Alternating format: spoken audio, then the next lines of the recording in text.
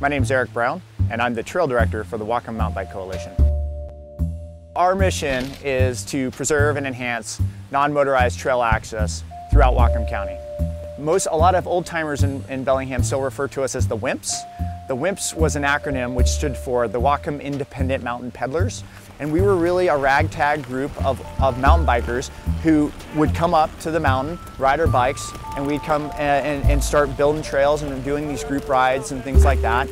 And it sort of snowballed into this, overwhelming recreation group here in Bellingham, in Whatcom County.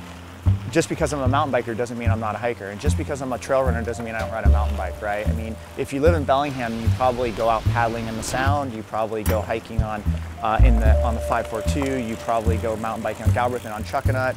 I'm continually in contact with the other user groups like the hiking community, the equestrian community, paragliders and hang gliders, and people that you don't even think about, geocachers and people who want to go out foraging for mushrooms and stuff like that.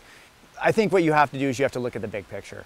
Right? And the reality is, it's not my God-given right to ride my mountain bike anywhere.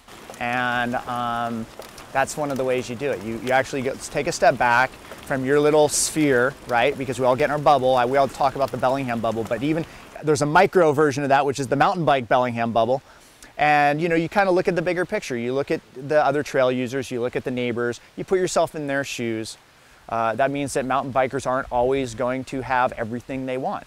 When we hear about issues from neighbors around that adjoin Galbraith, we reach out to them. We go to the neighborhood association meetings whenever possible, and we try to basically let them know that we're here to help out wherever possible on that.